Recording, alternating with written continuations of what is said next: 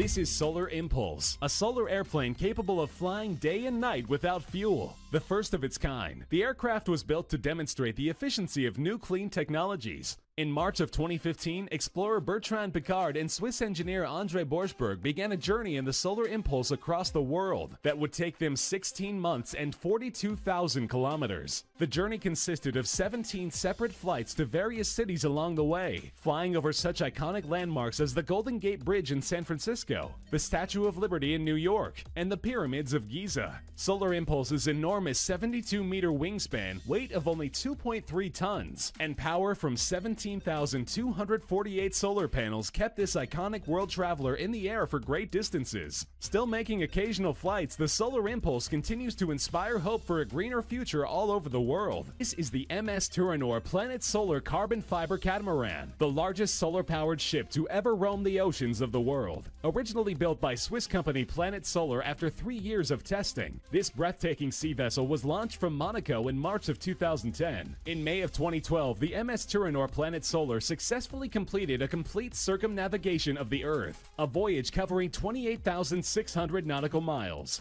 Measuring 31 meters long and 15 meters wide, the ship's entire top surface is covered with 38,000 silicon solar cells. These cells charge 6 banks of lithium-ion batteries, powering everything on board except a small propane cooking stove. The batteries can generate around 127 horsepower with a top speed of 15 knots. With a 6-person crew that was later reduced to only 4, designer and skipper Raphael Domjan demonstrated to the world that solar energy can be used to power even our largest machines.